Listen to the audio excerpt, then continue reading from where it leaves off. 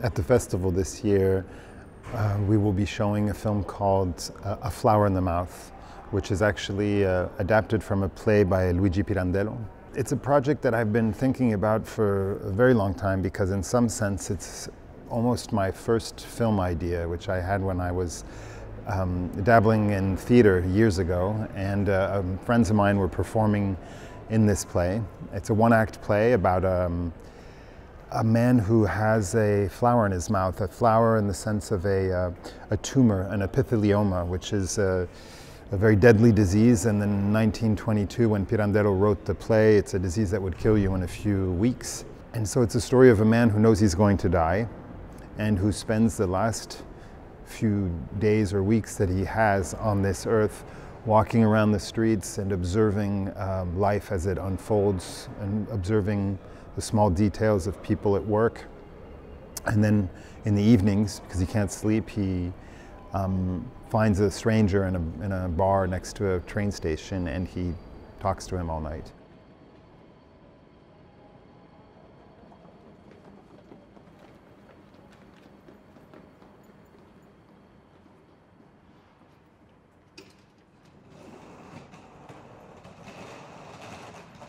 So the first part of the film, which is not at all derived from the original Pirandello text, is a long visit in the world's largest flower market. So the first 30 minutes of the film take us to Aalsmeer, which is a city just outside of Amsterdam, where the world's largest flower market operates. And so we spent a large amount of time filming this process, filming the flowers, filming the work of the people who unpack the flowers, pack them up again, the auctioneers who buy and sell them. And so the film is kind of constructed in this diptych form, where half of the film is just this pure observational cinema in the flower market, and the second half of the film is the text from the Pirandello play. So there's this very simple idea of, you know, the flower that is killing the man in the form of a tumor, I guess, is put in parallel with this other beautiful flower that in some sense is killing us from an ecological perspective, because this industry is just sort of in the image of so many things that we've developed as a society, is both beautiful and completely monstrous and destructive.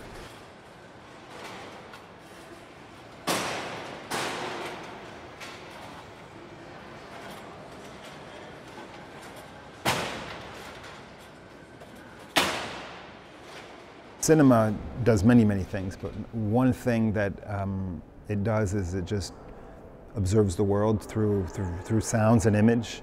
And another thing that cinema does is ask actors to perform a text in the form of a script. And in a way, this film takes these two ways of making films to their sort of extremes. In one case, it's just a camera on the shoulder of Claire Maton, my operator, who is immersed in this flower market. And in the other half of the film, it's really about text, it's about dialogue, it's about literature, it's about words. And there's two actors in a bar, for half an hour sitting across the table from each other, just talking. So it was a way for me of sort of pushing the possibilities of cinema in its simplest forms, but that are somewhat extremely different from each other, and folding them back together in a film, sort of where the first half of the film converses with the second.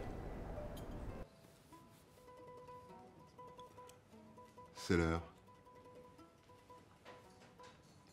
de la mandoline. Ah, c'est rare, non? On n'entend plus trop sur l'instrument. Si, tous les soirs ici.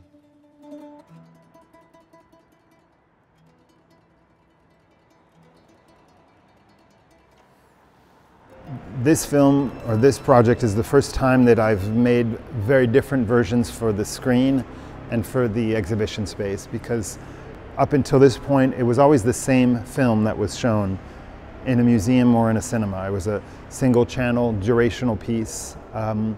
This is the first time that I've edited a completely different version for the exhibition space. So the cinema version, which was premiered at the Berlin Film Festival, is a 67-minute linear film on a single screen.